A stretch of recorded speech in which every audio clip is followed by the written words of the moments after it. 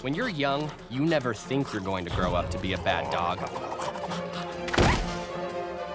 But I started wanting to do bad things and just couldn't stop. So last night, I embraced the at once unthinkable, that I was a bad dog. And I ran out into the world alone, vowing to live like a leashless animal. I vowed to eat all forbidden foods, savoring every piece of gristle and fat glob. I vowed to mark whatever I wanted as mine, soaking every fence and every flower. I vowed to strip myself naked and coat myself in the grime of the earth. I vowed to never sit and to never stay. And as I passed by the good, the loved, the obedient, I vowed I'd never go back. No matter how loud their reproaches rose or how hard the rain poured, so I drowned it all out with a single, piercing, ow! How hard the rain poured? You done?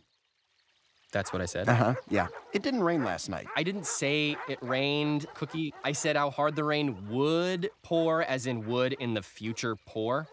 I would never go back, ever. But you are back, so. Not for long. How far do you think you ran? And how did you get off your leash? And how did the forbidden food taste? I didn't exactly. Don't you see, Rusty? You running away and your master bringing you back is part of his plan for you. His plan for me? Yes. His plan for you. Oh, you mean like Dennis's master's plan for him?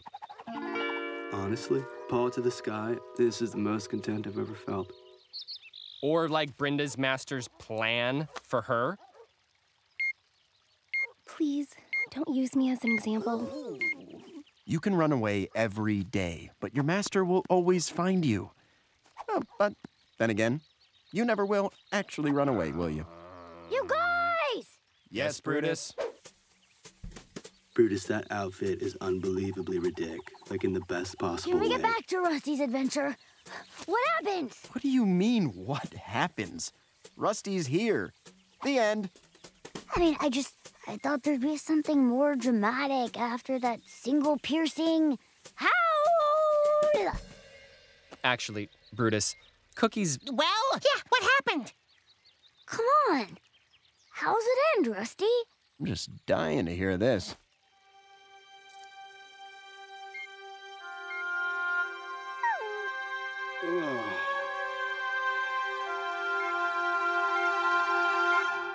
You're absolutely right. That's no ending. My call echoed from house to house, inspiring them to leave their couches, to break their chains, to seize every dream. Leave no giblet behind, boys! Every fantasy. Join me, Poochas, and witness the dawn of Daisy, the Destroyer! Doing the at once unthinkable. Living free as leashless animals.